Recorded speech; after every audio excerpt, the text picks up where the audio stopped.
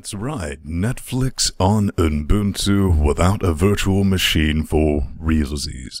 Pretty dead simple setup. The first thing we need to do is head over to iHeartUbuntu.com.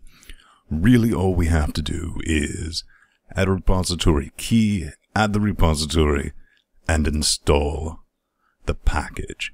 Step 1, let's highlight our sudo add app repository ppa. Minimize this, and we're going to open a terminal here and just paste that critter in.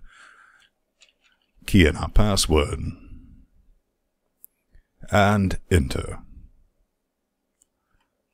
Let's go back to iHeartUbuntu and highlight our second line. We'll minimize and paste this into the terminal. So take a moment. Okay, we should be downloading Wine Compolio, Wine Gecko, Wine Mono, Netflix Desktop, and Wine Compolio. So let's hit yes.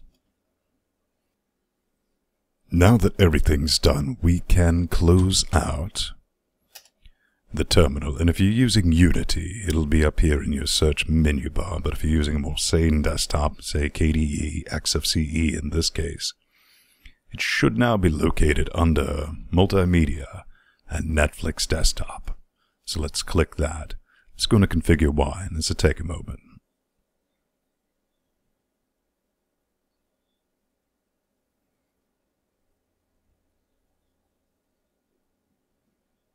And here we go. From here, simply sign in and you'll get your standard YouTube desktop as you would see under a Windows or Macintosh browser. And what this is doing is, if you hit F11, you'll see basically you're just in a particular version of Firefox. So when you want to quit, Alt F4, just close that out. And check iHeartUbuntu for some of the testing. They have several notes if you previously installed the self-compiled version and what this can run on. Okay, have fun.